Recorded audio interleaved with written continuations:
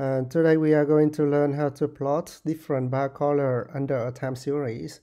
So the problem that we have is that we would like to plot a time series of AOD, for example, and then at each time step, it is assigned to a specific cluster, for example, from 1 to 9.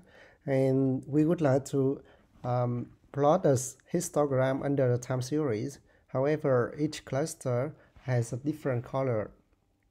So the result of this tutorial will be then an image like this one, where we have AOD in the y-axis and the time step in the x-axis. So you can see we have a time series, the fluctuation of AOD throughout the day, the time step. And then we also have at each time step, it will be assigned to a specific cluster. So it has different color here. And yeah, the first thing that we need to do is we import the library. We have NumPy, Pandas, Matplotlib, and then we open the CSV file. The data that I have here is the CSV file, and we use the command PD stands for panda.csv file to read the CSV file.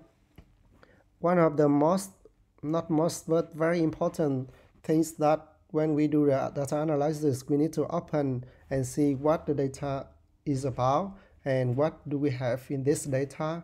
So in order to do that, we use a printdf command.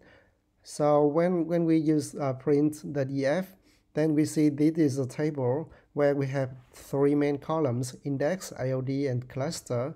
So at each cluster, let's say it's from 1 to 9, and then at each time step, it will be assigned to a certain number, stands for that cluster. We can also print out the keys, which is the column name, and by using the df.keys here.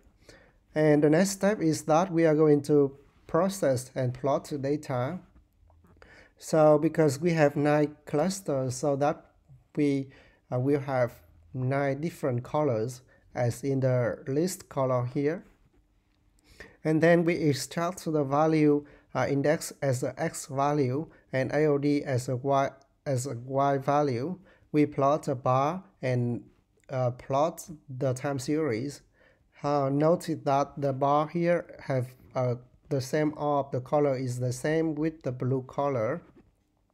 The next step is that I would like to find at each clusters, and for example, in this table, I would like to find the index corresponding to the cluster number 1.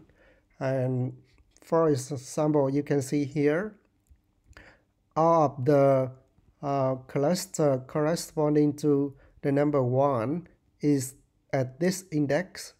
And in order to do that, we will use a loop from 1 to 10. From 1 to 10 because it will loop from the cluster number 1 to cluster number 9, and then after that it will record the index of each specific cluster and store it into a list. The name of the list is x-index here, and this is just a print command to check whether we are doing right or wrong. And then the next step is that we plot the bar. Note that we already plot a bar plot here. Now this bar plot will overlap and the previous bar plot. So we have from 0 to 9 because in the x index list is go from 0 to 9, and then we can also add the label and the title for our plot. And yeah, this is the final figure. And it is just artificial data, so but it's look you can customize and decorate to make it more beautiful for your own problem. Yeah, it is all done. Thank you very much for watching.